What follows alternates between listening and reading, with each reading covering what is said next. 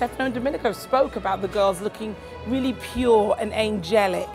And to create this look, we use quite a few products, but they're very easy and very simple to apply.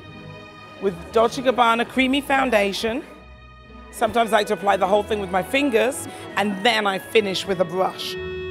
I took a nude pencil and I crayoned in on the lids and inside the eyes. I took the Desert Quad and I took the lightest color and added, just to give the lids a real finish so that you really see the eyes pop. Because of all the fantastic brocades, the richness in the collection, we took a beautiful gold from the Gold Quad and literally just added it to the center of the lids here, and also to the inner corners of the eyes. And then I shaped the eyes using actually the tan blusher, and just on the sockets and under the eyes, I just created a beautiful, very nude, kind of toned eye. This just makes the eyes look very serene but very beautiful at the same time.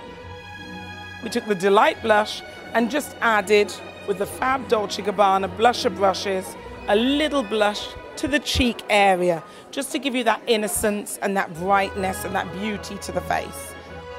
One other step is the mascara, which we all adore, Secret Eyes, to give beautiful weight to the lashes. Now the color we're using today is brown, because obviously we spoke about this softness to the whole of the face and to the eye area.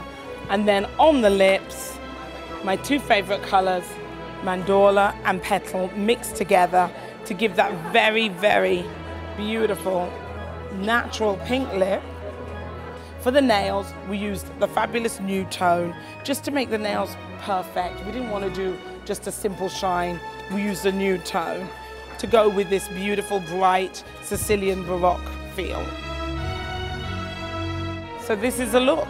This is the finished look for Dolce Gabbana.